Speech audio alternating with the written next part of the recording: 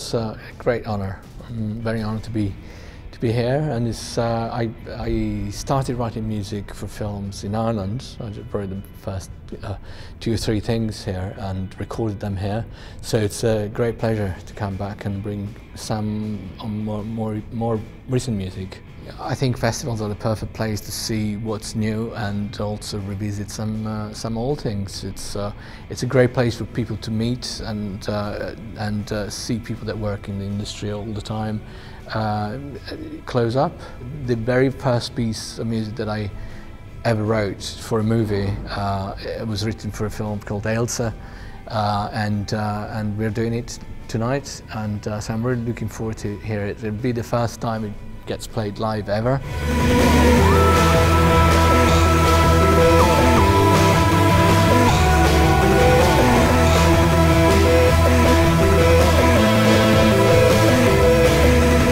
Well, yeah, you know, I started in documentary film, so what's different about a documentary is you don't know what you're doing as you go. You know, you have a camera, you can shoot on the camera your colleague here is using a whole movie, and you follow a subject and then you put it together in the editing room. So on my first film, I was 22 years old.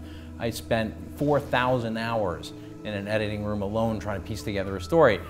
With a fiction film, you know, you got to write it. You got to write it and figure out what happens, because every day costs you a couple $100,000 to film, and so you don't have the luxury of figuring it out later. So you really have to work in advance to plot it out, and that's why on Arbitrage we did a 1-month rehearsal, which is pretty uncommon for independent films. But Richard was down for the mission. The other actors were down, so we'd meet up at my apartment. We'd go through the script piece by piece and rewrite it and change it, tailor it to everybody, so once we hit the set, we were super prepared. My mom got me a video camera when I was 8 years old. So I was like making sword fighting movies with my friends and stuff. I was always into movies. But I didn't know I wanted to be a director till I was a teenager.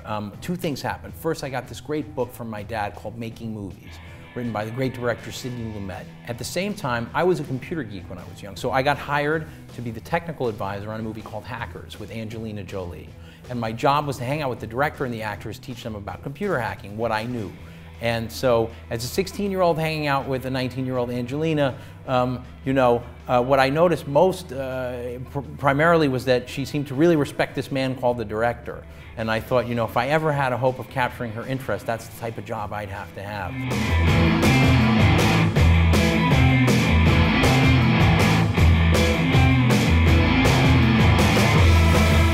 So the film's called Broken Song, and it's about some rappers and soul singer Willa Lee, who are based in Ballymun and Finglas. And it's just sort of about how it's like a kind of a portrait of the guys and the work, their artwork, and also how they link into the local community and work with younger kids, trying to kind of get them involved in writing songs and making music, rather than kind of, you know, going down maybe a path that, you know, they shouldn't. The point of the Real Art Scheme as well is to fund films that mightn't necessarily be funded by, you know, maybe RTE or the film board. So this is the showcase then, you know, this was part of the award that it would get screened at the Dublin Film Festival. So for us, you know, it's fantastic that it gets to such a wide audience.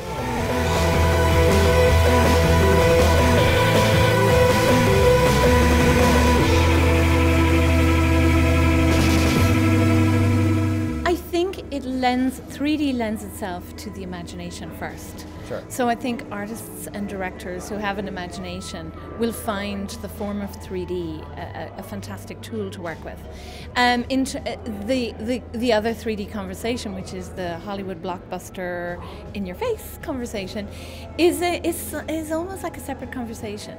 There's a financial goal and there's a financial end game for a lot of the blockbuster 3D films. So there's different kinds of risks and different kinds of conversations that are going on.